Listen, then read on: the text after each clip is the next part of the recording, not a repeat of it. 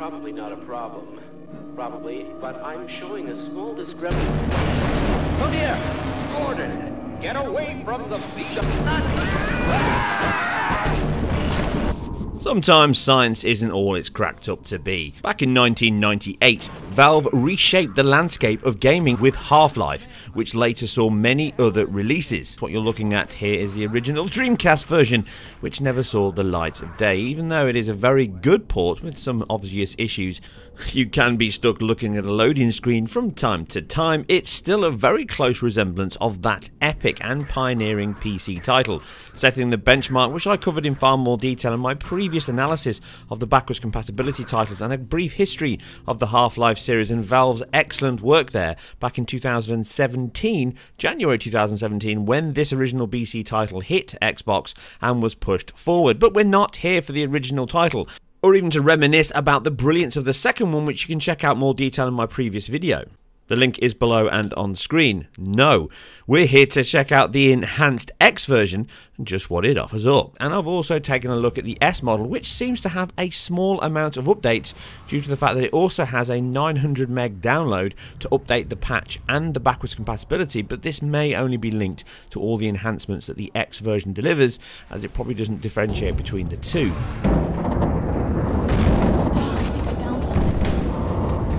What you're doing and help me over.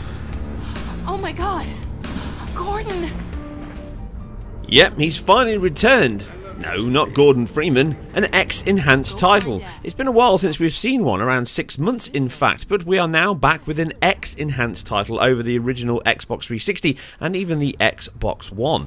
Now, the standard options for all X titles across 360 is 16 times anisotropic filtering and an improvement to the refresh rate to the target that the game set, along with the addition of VSync being fully engaged, but Half-Life 2 was never guilty of this.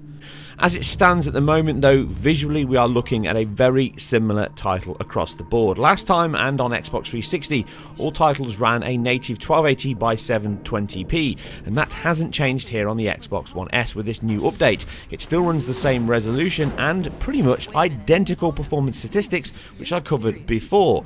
So what does the X enhanced version offer? Well, 9 times the resolution. As you can clearly see here, moving from the Xbox One S to the X is a huge improvement in image clarity and stability. Using that increase in pixel resolution means you no longer get jagged edges and shimmer across movement and sub-pixel breakup, which is evident across the entire game, even on a 1080p screen.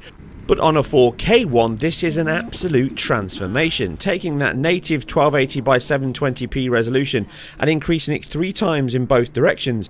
Gives you an increase in pixel throughput of over 8 million pixels, which is a transformation here on the screen. You can even see it here through YouTube compression. The downside is there's no re-texturing of assets and no remastering of assets, so everything looks pretty much old school and blurry. Once you get up close to objects, faces, details, it's all very, very limited. But this is a free upgrade, not touching the game code at all done at the driver level or API level directly by Microsoft's engineers, and it is a transformation to this title. You can now run this very old title at a native 4K on a console, which was previously only available on PC. The actual details themselves and the lack of any anti-aliasing at all in the title, it was sacrificed here from the MSAA that the PC version had, is obviously a little bit of a downer, but using this high resolution on a 1080p you get super sampling, which makes it incredibly clean and clear, much better than a 1080p PC version, but the texture quality assets and the memory limitation of the 360 doesn't give you the same quality assets, which admittedly aren't that high on the PC version, but they are slightly better than what's available here. It's still an impressive upgrade and certainly a welcome one for free. So now we've seen the increase to the resolution and the actual quality itself. Texture filtering also benefits from this, which you can see much better, but again, due to the low quality resolution of the textures themselves, it's not really a standout feature that you would notice in much more modern titles. Performance is the other difference. When I compared the original Xbox 360, which hasn't changed, there's no point me dipping back into it here, it still had had frame pacing issues from its cap and V-synced 30 FPS lock, or 33 millisecond frame time. We saw a very similar metric, almost identical, between the 360 and the Xbox One S when I originally tested it back in 2017. And what we see here comparing the S to the X is that throughput increase and the massive increase to everything else in the title means you get an almost similar, if not identical, performance metric with the same stutters at saving points and loading sectors, as the whole game is gridded off into sections and then loads them in as you hit certain points. You still get pauses and loading sections in the title, which are quicker ever so slightly on the X than they were on the 360 and the S even, but it's not a transformation to the level that the visual quality improvements are. It does hold that 30 FPS quite well, but due to the consistent frame pacing issues which are still present on the title, it still feels as if it's dropping frames when actually it's just jumping between 16, 33 and then 50 milliseconds all over the place, which can cause the control system to feel a little clunky and slow and unresponsive at times. But if you've played it on the 360 and enjoyed it, then it's still as good as ever. There's obviously far more titles in the package which all are locked to 30 FPS and also see that increase to 4K resolutions. You can still play Team Fortress Online, you can play the brilliant Portal, and obviously Episode 2 and 3 is also present. It is a great package that can be picked up for next to nothing now, and this enhanced version really makes it worthwhile to just dip back in and enjoy those moments of nostalgia when you very first played these groundbreaking titles from Valve.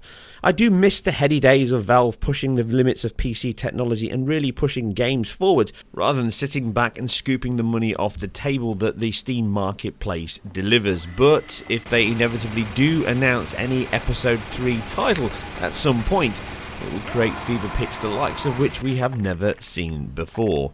There obviously are small elements that stand out quite easily on a 4K screen, but looking at the game as it stands, remember this has been totally touched by the Microsoft engineers only at the API level. No game code gets touched in these versions. Certainly Team Fortress 2 is the best looking one due to the simple vertex shading, colour passes and the simple textures in the game. It stands out much better due to this increase in resolution, still at a 30 FPS title, but also the menu sections use video files, and obviously the video files in the game, which can also stand out a little easy because they're still running 1080p. And don't panic, even if you go into the menu screen and can choose the different resolutions which was available on the Xbox 360 version within the dashboard, even though it says 1080p here, it's definitely running at 4K no matter what your output is set on the Xbox One X. Anyway, that's it for now. It wasn't a long one, it was just a quick look. You can see a few more minutes of frame rate analysis between the X and the S, and that 4K improvement to visual quality. Also, if you are into PC gaming, then please stick around this weekend as I have something nice and brand new upcoming which hopefully will interest many PC gamers if you are interested in that environment. And I have many other things on the back burner to finish off and complete, but as this is a part-time thing, again I am self-funded and completely independent, this is just something I do on the side, time is always an issue. But I will be back very soon with more content and articles. If you can, share this video where appropriate, talk to me on Twitter, and I'll catch you on the next one.